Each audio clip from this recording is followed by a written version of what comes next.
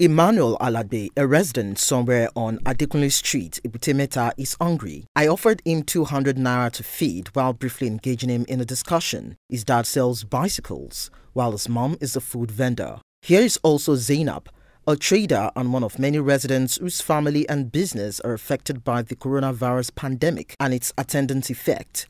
They are hoping to benefit from the relief program initiated by the Redeemed Christian Church of God, Throne of Grace. It has not been easy, sincerely speaking. We are all just struggling, and we pray for the COVID-19 to go so that everything will be back to normal and we resume our daily needs. The lockdown have really affected me because I'm a businesswoman. Since the lockdown have started, I could not go to my business.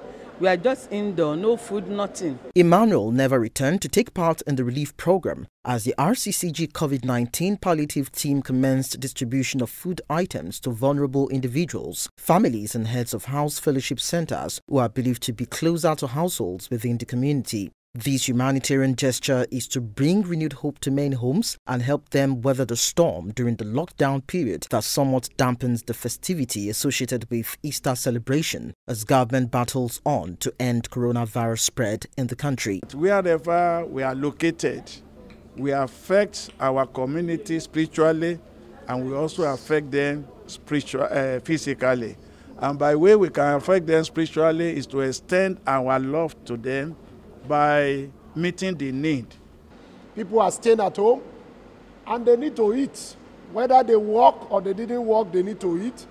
And as church, we can't stay aloof because the member of the society are the members of the church.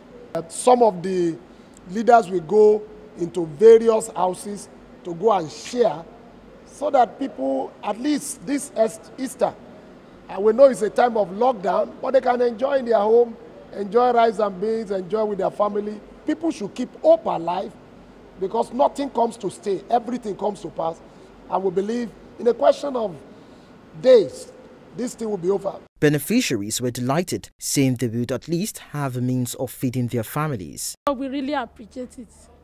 At least the little they give us, it will sustain us for a while. And we pray that before it's finished, another helper will show up. Like me, I'm a widow.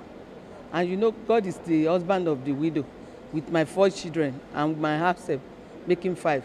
So it will really go in a long way for us to eat. The food distribution, as directed by the RCCG General Overseer Emmanuel Adeboye, targets 4,000 residents as it is being replicated in different designated centers across the state. Lekan Onobanjo, LTV News.